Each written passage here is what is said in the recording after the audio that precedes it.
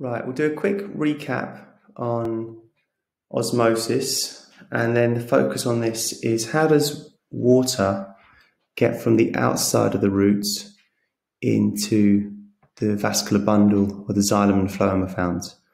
So when we talk about movement of water, two things we've talked about so far are mass flow and osmosis.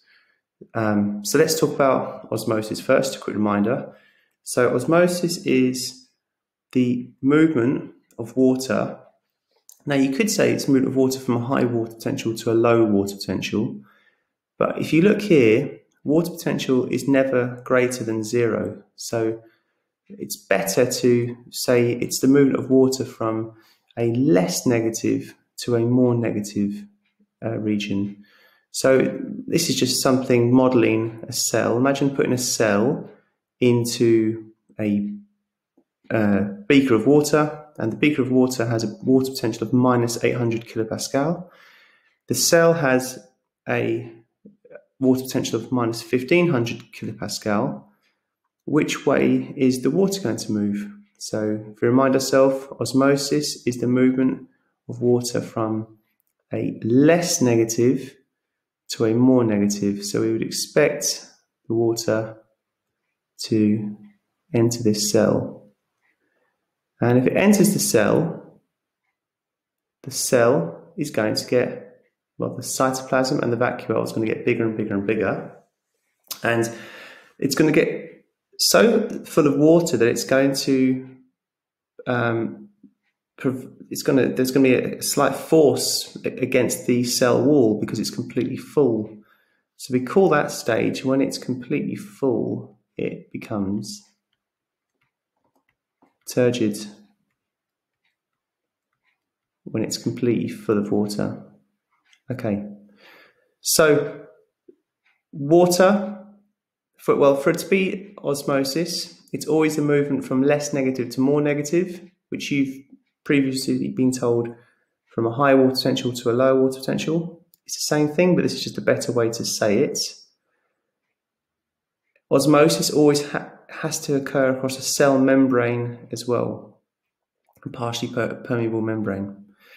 Okay, and if water enters a cell, it can then become fully turgid.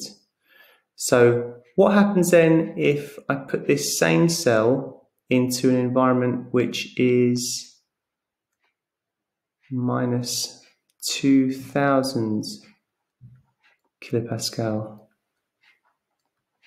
So it's still the same water potential of the cell of minus 1500. Well, it's a movement of from a less negative to a more negative, so we'd expect the water to start going out. And if it starts going out, it's losing water, the vacuole is going to get smaller, the cytoplasm is going to lose water as well, and eventually the cell membrane is going to start pulling away from the cell wall. And at that point, we say it has become well, we could say flaccid.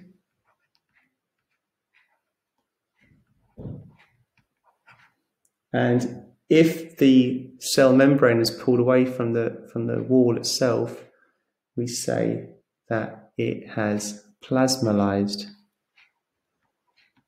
Plasmalized. There we go. We could say plasmolysis has occurred. Right, so we're interested in this part. We talk about the movement of water through the plant. We're talking about what's happening in the root. How does water get from A to B? How has it got there? How did it get from that region? There's different ways it can happen. We've got the apoplast, the symplast, and the vacuolar pathway. So here's just a very simple image to show the different pathways. So we can see one arrow is going through, these are two cells. One arrow is going through the cell wall. One arrow here, this middle one, seems to be passing through a gap between two neighbouring cells. So it's actually inside the cytoplasm, and somehow it seems to be jumping through this little gap into the other other cells, cytoplasm. And then another one where the arrow is not shown, but we've got these vacuoles. Somehow water seems to be passing from one vacuole to the other as well. So let's look at that into a little bit more detail.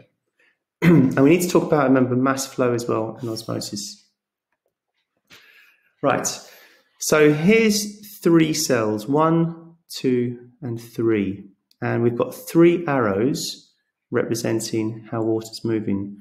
So we've got the apoplast. An apoplast is movement of water through the cell walls, or the region just outside the cell membrane. So because there's no cell membrane involved, this has to be happening through mass flow. So there's nothing here to do with the water potential, although water potential is creating this. So mass flow is to do with pressure differences. There's a high hydrostatic pressure of water. So if we talk about mass flow, this is the movement of water from a high hydrostatic pressure. There we go. To low hydrostatic pressure.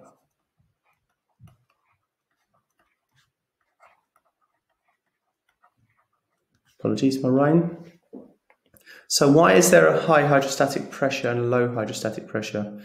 There's an area where there's more water compared to another area. Well, if we go back to this route here, the reason why water enters this route in the first place is because active transport is occurring. There's an active transport of mineral ions from the soil into the actual, just this region here of the root. So if mineral ions are being actively transported into the cortex region of the root, well, that's going to lower the water potential. And if the water potential is lowered, then it's going to become more negative. It's going to be a higher negative, or a more negative water potential compared to outside. And water moves from less negative to more negative. So as the water builds up here, it builds up more and more and more, we're starting to build up a water pressure, a high hydrostatic pressure, and that's going to, all the cells are going to become turgid. That's going to be applying pressure to the cell walls, and they're going to become so full that eventually the water is going to start moving through the cell wall regions to areas where the water pressure is lower, and it will finally make its way through there. So that's our apoplast pathway. Now the other 2 are symplast. So, symplast and vacuolar. So the symplast here, this one is just going from one cytoplasm to another. And the way it's doing that, you can see there's these gaps in the cell wall. And we call these gaps the plasmodesmata. Plasmodesmata. Okay, these little gaps. So there are regions where the water is easily able to pass through from one cytoplasm to another. Now, the reason why this is still considered osmosis is because although there's no cell wall there is still a cell membrane. So the water is still having to pass through a membrane, but there's just less resistance because there's no cell wall there. All right, so that's the symplast. It's passing through the plasmodesmata from one cytoplasm to another. And then finally, we've got the vacuola, which is a bit like the symplast as well, but not only does it pass through the neighbouring cytoplasms, it's also passing through the vacuoles as well from one to the next. So there's our 3 water pathways. These are all occurring. The reason why water is moving, so if you think this is the outer edge of the root,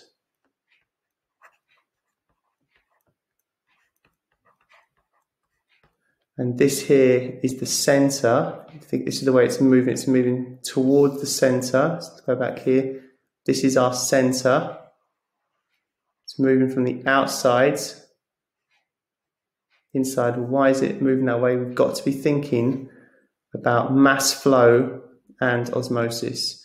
So clearly, from this cell here to this cell to this cell, the water potential as we go closer to the center is getting lower and lower and lower and lower and lower and lower and lower. And that's why water keeps moving towards the center. There's a constant gradient of more negative water potential or lower water potential. And that's the same with the vacuolar pathway as well. It's all because of the water potential is constantly lower and lower and lower as you go into the center. This one, slightly different. The reason why the water is moving towards the center is because there is a high hydrostatic pressure on the outer edge of the roots compared to the center of the roots.